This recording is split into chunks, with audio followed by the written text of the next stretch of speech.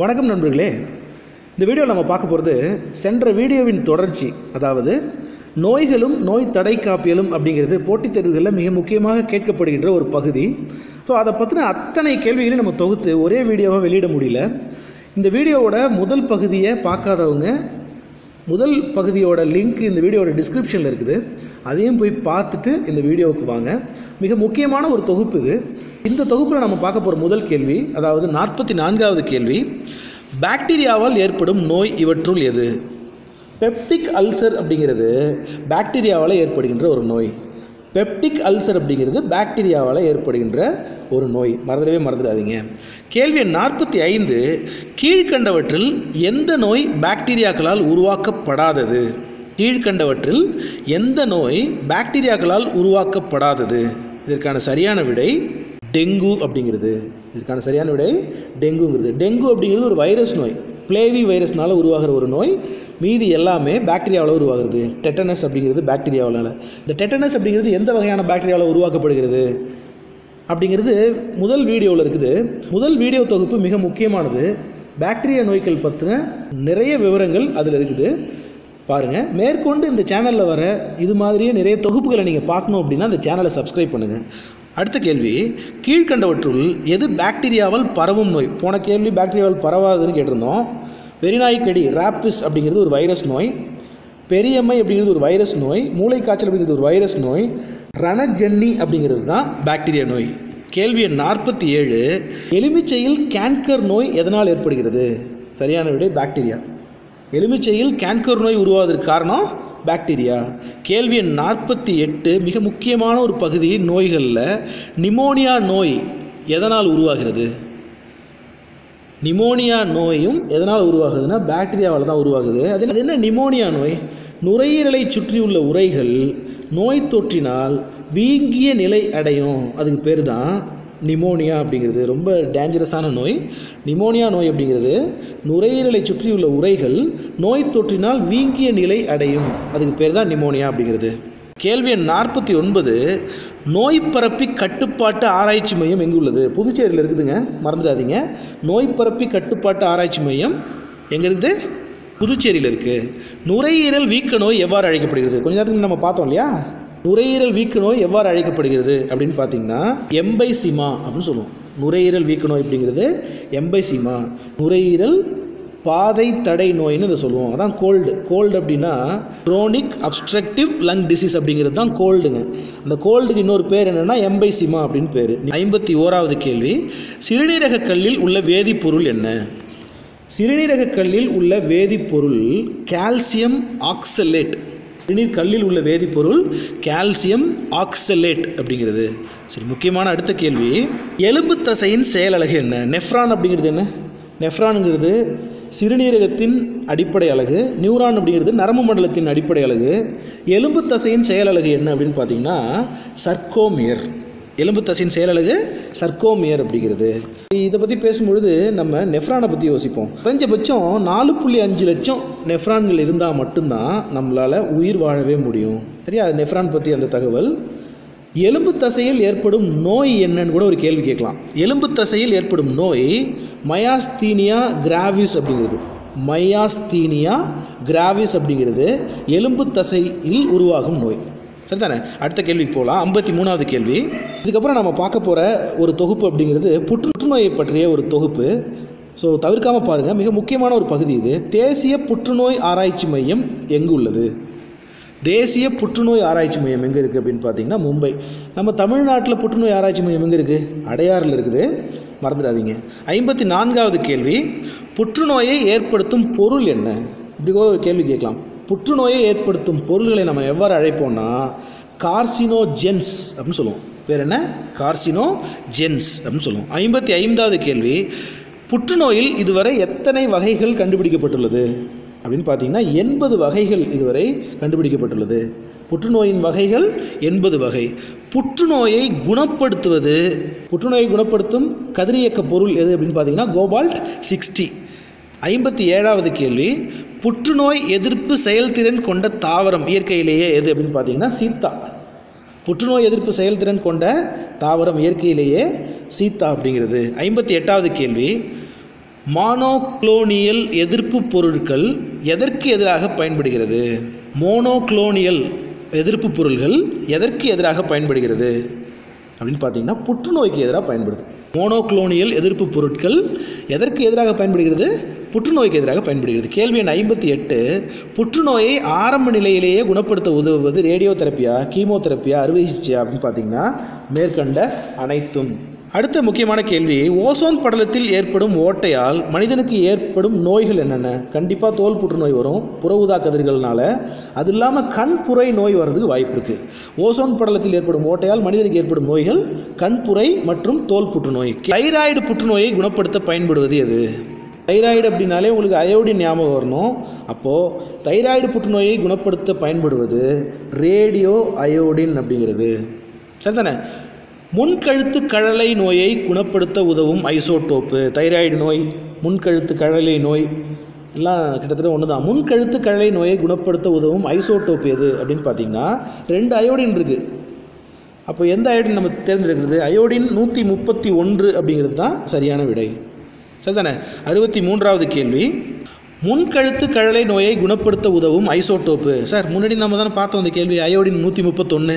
அது எந்தெந்த பொருட்களெல்லாம் இருக்குது?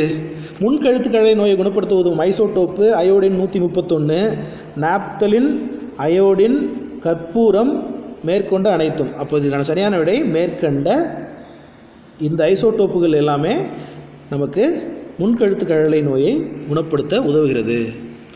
அடுத்த கேள்வி, நம்ம உடம்பில் இயற்கையாகவே நோய் தடுப்புக்காக நிறைய பகுதிகள் இருக்குது. அதில் ஒன்று தான் மண்ணீரல், நிணநீர் முடிச்சு அப்படிங்கிறது.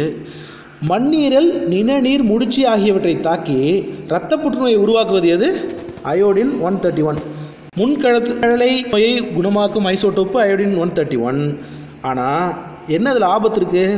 மண்ணீரல்லையும் நிணநீர் முடிச்சுகளையும் தாக்கி இரத்த புற்றுநோயையும் அது உருவாக்குறதுக்கு வாய்ப்பு இருக்குது. நீங்கள் இதை தெரிஞ்சுக்கணும் அப்படின்னால தான் இந்த கேள்வியை இங்கே போட்டிருக்கோம். சரிதானே? 65வது கேள்வி, சூரிய ஒளியின் புற ஊதா கதிர்களால் ஏற்படும் புற்றுநோய் கண்டிப்பாக உங்களுக்கு தெரியும், தோல் புற்றுநோய் அப்படிங்கிறது. அடுத்த கேள்வி, நிமோனியா காய்ச்சல் உடலில் எந்த பகுதியை தாக்கும்? ஞாபகம் வருதா? உங்களுக்கு ஞாபகம் வரணுங்கிறதுக்காக தான் இந்த கேள்வியை ரொம்ப தள்ளி போட்டிருக்கோம். நிமோனியா காய்ச்சல் உடலில் எந்த பகுதியை தாக்கும்? நுரையீரலை தாக்கும். கேள்வி 66க்கான சரியான விடை நுரையீரல் அப்படிங்கிறது. சரி, அடுத்த பகுதிக்கு போகலாம்.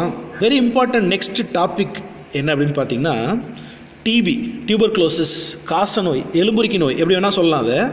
அடுத்த கேள்வி, எலும்புருக்கி நோயை எதிர்த்து போடப்படும் தடுப்பூசி என்ன? பிசிஜி. எலும்புருக்கி நோயை எதிர்த்து போடப்படும் தடுப்பூசி பிசிஜி. குழந்தைகளை தாக்கும் மூளை காய்ச்சல் என்ன? நிமோனியா இல்லை, மலேரியா இல்லை, டைஃபாய்டு இல்லை. சரிதானே? குழந்தைகளை தாக்கும் மூளை காய்ச்சல் எம்சபாலிட்டிமஸ் அப்படிங்கிறது தான். எம்சபாலிட்டிமஸ் அப்படிங்கிறது. கேள்வி எண் 69, நீரிழிவு நோய் உள்ள நோயாளிக்கு எந்த உறுப்பு சரியாக இயங்காது? கணையமா? கணையத்தில் தான் இன்சுலின் சுரக்கும். இன்சுலின் ரொம்ப குறைவாக சுரந்துச்சுன்னா அதுக்கு பேர் தான் நீரிழிவு நோய். எந்த உறுப்பு சரியாக இயங்காதுன்னு பார்த்தீங்கன்னா கணையம் கிடையாது, சிறுநீரகம் சரியாக இயங்காது. சரியான விடை 69 சிறுநீரகம். அடுத்த கேள்வி டைஃபாய்டு பற்றி. குளோரோமைசிட்டின் எந்த வியாதியை குணப்படுத்த பயன்படுகிறது? டைஃபாய்டு காய்ச்சல். குளோரோமைசிட்டின் எந்த வியாதியை குணப்படுத்த பயன்படுகிறது அப்படின்னு கேட்டால் டைஃபாய்டு காய்ச்சல். சரிதானே? அடுத்த கேள்வி 71வது கேள்வி, நோய் தடுப்பு தன்மைக்கு தேவையான புரதம் என்ன? நோய் தடுப்பு தன்மைக்கு தேவையான புரதம் நம்ம உடம்புல இயற்கையாகவே குளோஃபுலின் அப்படிங்கிறது. குளோஃபுலின். பின்வருவனவற்றுள் பால்வழி பரவும் தொற்று நோய் அல்லாதது எது? பால்வழி பரவும் தொற்று நோய் அல்லாதது எது அப்படின்னு பார்த்தீங்கன்னா தொழுநோய்கிறது.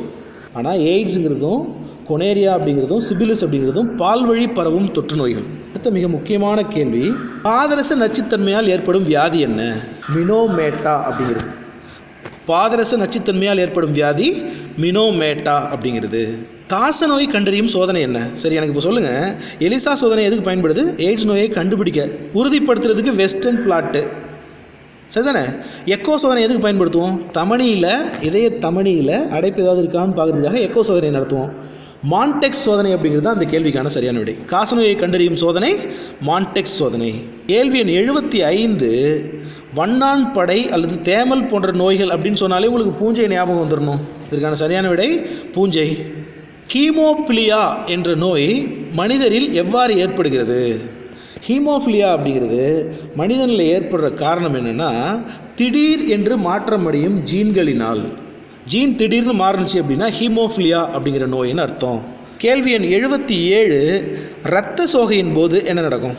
இரத்த சோகையின் போது என்ன நடக்கும்னா, இரத்த சிவப்பணுக்கள் குறையும். இரத்த சோகையின் போது இரத்த சிவப்பணுக்கள் குறையும். இரத்த சோகைக்கு இன்னொரு பேர் என்ன? அனீமியா அப்படிங்கிறது. ஓகே. 78வது கேள்வி, கீழே உள்ள எந்த ஒன்று அமைதியாக கொள்ளும் நோய் என அழைக்கப்படுகிறது? சும்மா ஆரம்பத்தில் இருமல் ஆரம்பிக்கும், அப்புறம் இருமிக்கிட்டே இருக்கிறது தான் ஒரே வேலையாக இருக்கும். அந்த நோய்க்கு பேர் டிபி, அதாவது எலும்புருக்கி நோய் அப்படின்னு சொல்லுவோம். எலும்புருக்கி நோய்.